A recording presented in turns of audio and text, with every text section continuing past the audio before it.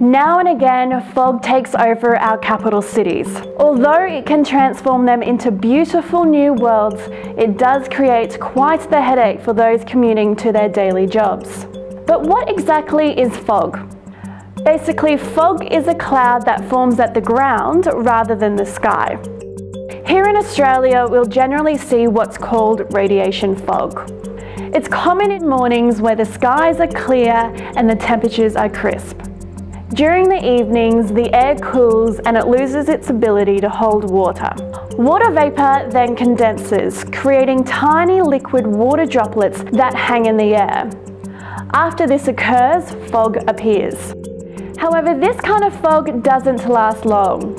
Once the sun rises in the morning, fog begins to burn off, and it then can appear as low-lying cloud.